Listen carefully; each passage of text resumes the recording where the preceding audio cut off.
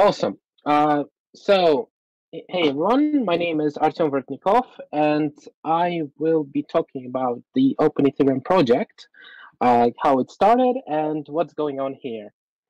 Like a bit about me. Like I said, my name is Artem, and I am lead OpenEthereum developer at Gnosis. I'm network backend engineer by trade. I have 5 years of experience. Out of them, I've been writing Rust networking code for a full 4 years.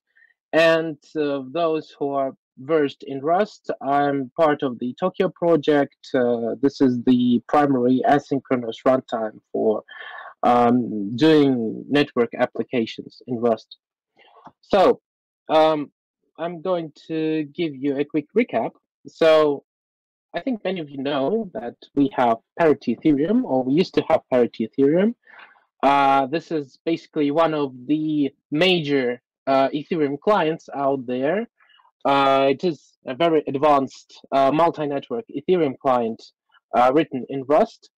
So it not only supports Ethereum, but also Ethereum spin-offs like Ethereum Classic, for example, and also other minor networks that have some relation to Ethereum, but not Ethereum. And all of them are supported in Parity Ethereum.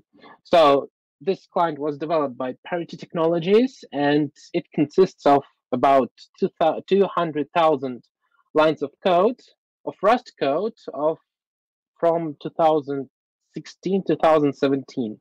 So it's a bit old, a bit rusty, because Rust is a very young language and it's developing very rapidly. So 3 or 4 years of Rust code is like 20 years in C++ world, for example. But that's the situation that we had before December 2019 when this tweet happened. So basically, what Parity Technologies said was, we are planning to move Parity Ethereum to a DAO ownership and maintainer model. OpenEthereum will provide the basis for cross-org collaboration to ensure the code base gets the attention it needs to realize its full potential. So basically, the translation of this is that Parity Technologies announced basically leaving Ethereum to focus on Substrate and Polkadot. And at the same time, they gave away their Ethereum client that of what they have been the sole developer for so many time to the community at large, to the Ethereum community. And thus, the Open Ethereum project was born. So basically, the main starting point of this was the workshop in January in Parity Community Space in Berlin that attracted so many participants like Gnosis, Ethereum Foundation, Lab10, DAppNode, Brave, Ethereum, ETC Labs, and ETC Cooperative, and many other stakeholders that are interested in the Open Ethereum going forward. So this is basically how it happened. So like you can see this architecture diagram in the background. This is basically what Open Ethereum is made of. You can find it on GitHub, but we'll talk about that later on. And that was us there. So basically, this was the time when we met Parity team in person, when we discussed the questions of license and governance. And this was our first dive into the code and the development process. Basically, this was our first dive into Open Ethereum, into Parity Ethereum, as it was called at that time. And many questions were decided, and we were given like a rundown of what Open Ethereum is made of.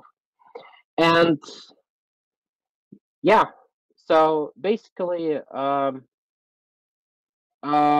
we have started diving into this, and diving into this successfully. So OpenEthereum is now an independent project. Like, for example, Gnosis, where I work, employs 3 full-time devs working on this, and we're slowly getting knowledgeable in OpenEthereum and getting onboarded still, but we're making steady progress. We have already successfully migrated off Parity's exclusive architecture to CI to GitHub Actions. And this is now a fully independent project with independent infrastructure. And we have started already implementing EIPs, already did integration of Ethereum protocol version 64 and Ethereum node records. So Open Ethereum is way more robust than it was before. And well, it's all going great, and the Berlin network upgrade is in progress. So we expect it to be ready together with Gap, and all is going to be well.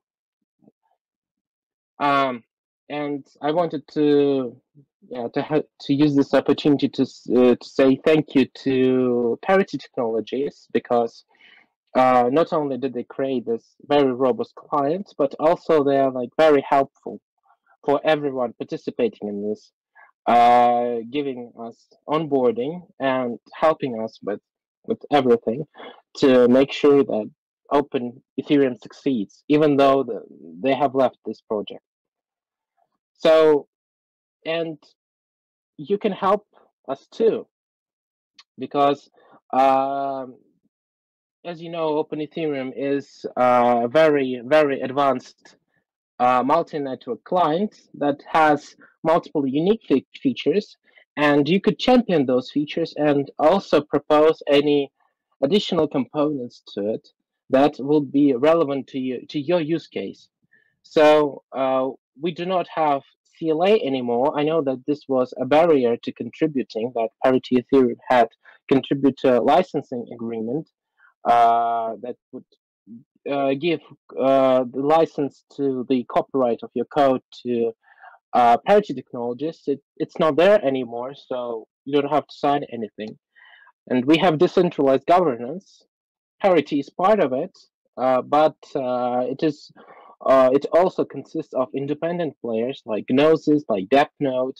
POA network also participates there, and other players. And most of all, client diversity does secure the network, so it's all in the Ethereum project interest that Open Ethereum succeeds. Because if any bug happens to be in Geth or any other client, Open Ethereum could check that bug and be a counter to any implementation problems, and vice versa, of course. So join us on GitHub at Open Ethereum, and thank you.